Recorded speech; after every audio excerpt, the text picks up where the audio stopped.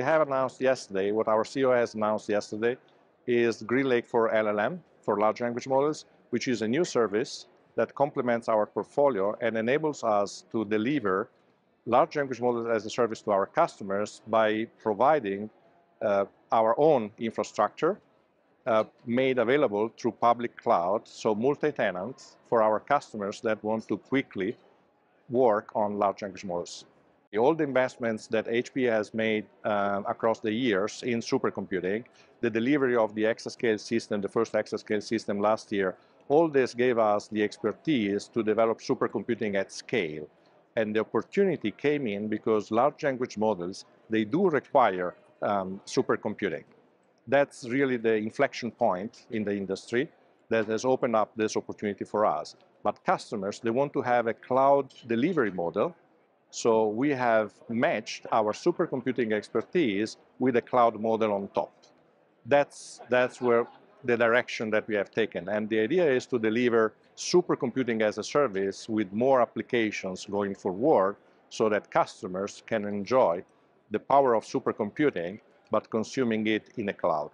So obviously this is based on HP infrastructure, I should say HP Cray infrastructure, that is developed and designed from the ground up for supercomputing. So these are actual supercomputing systems. And this is the compute portion.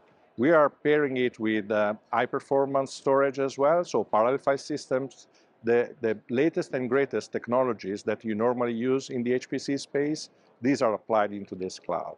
And then we are obviously offering also the opportunity for customers to upload, download the data, stage the data in our cloud, archive the data in our cloud.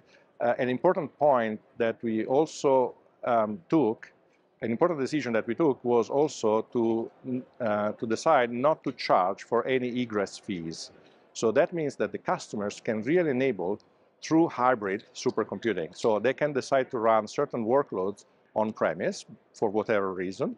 They can decide to upload the data to our cloud and download the data without any additional costs. So there is full predictability and there is a real enabling of hybrid supercomputing. We have partnered with Alif Alpha that has developed a foundational model, so a large language model that is pre-trained. It's called Luminous.